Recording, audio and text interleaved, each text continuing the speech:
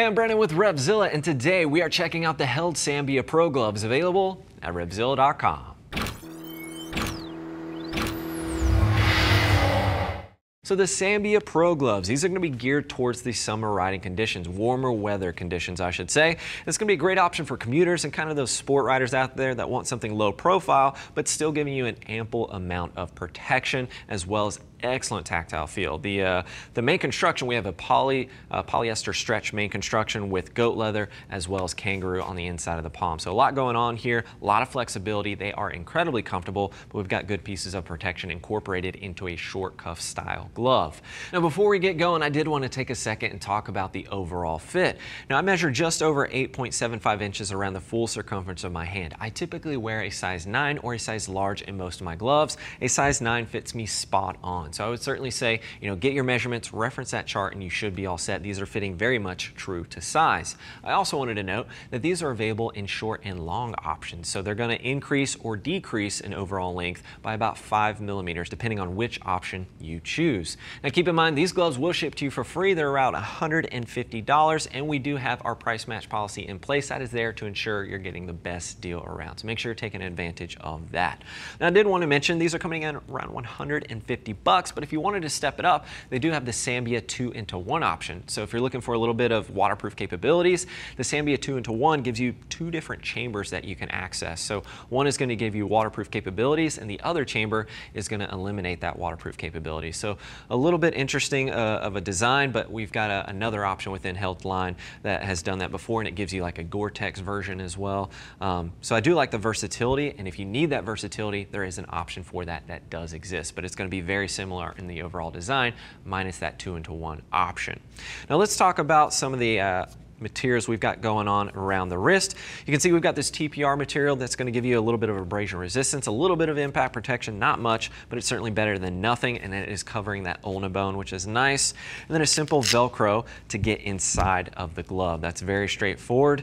We do have a pull tab right here. It is very low profile. It's kind of a cute attempt at a pull tab. If I have a glove on this hand, it's not really going to allow me to easily pull these on using this tab. So maybe stitch in a loop or something like that so we can use that more easily. So not my favorite design there.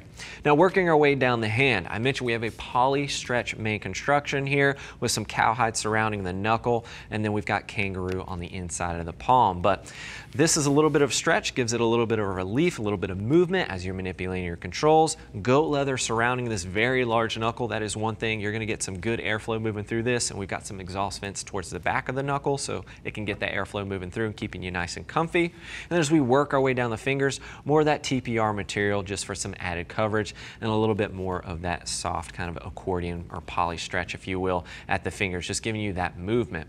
Now one thing I do like, on the index finger, you are getting a visor wipe. Always like having that. Personally, I prefer the suede version when it comes to a visor wipe, because this can take away and be a little bit cumbersome around that index finger, but I certainly prefer having the rubberized version than not having one at all. Swinging over to the edge of the pinky, a lot of Held gloves have this additional impact protection incorporated. Certainly not mad about it. I like any additional protection in this area because it is a high impact zone. And then we've got a little touch of SuperFabric on the tops of the pinkies as well.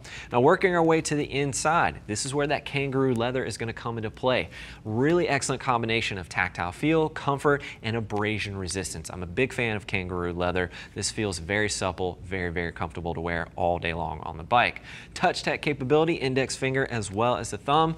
Doesn't matter who you are or what manufacturer, if you're producing gloves today, you need to give us the touch tech capability. We're all using our GPS or our phone, so definitely like that I've got that incorporated there. A little bit of additional reinforcement right here at the crook, in between the index finger and the thumb. That's where you're grabbing your bars. It's where a lot of, wear is going to happen, so that's going to help prevent that premature wear in that location.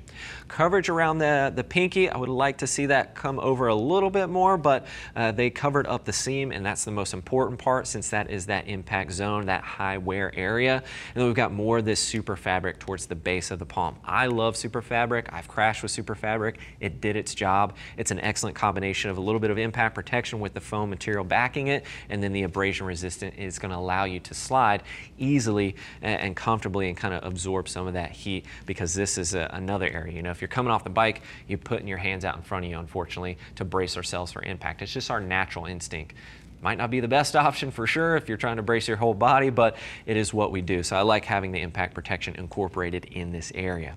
Overall, this glove is incredibly comfortable, good amount of protection. I think for summer riders out there looking for something that's a little bit more on the low profile end of the spectrum, but they want a good amount of protection and airflow, this is going to be a great option with ample amounts, of flexibility and movement, but it's not over the top. It's not going to be quite on par with the Evo Thrux as far as the protection goes, but it's not too far behind either. I think it's a great option within Held's line at that $150 price point. But of course, if you're looking for more details, you can click that info button. That's going to take you over to RevZilla.com, where you can read other rider reviews. And as always, if you have any questions for us about these gloves or any other gear, please don't hesitate to reach out. Give our gear geeks a call at 877-792-9455. or simply shoot over an email, cs@RevZilla.com. Thanks for hanging out with us for a bit, taking a closer look at the Held Sambia Pro Gloves. I'm Brandon. Keep it pinned.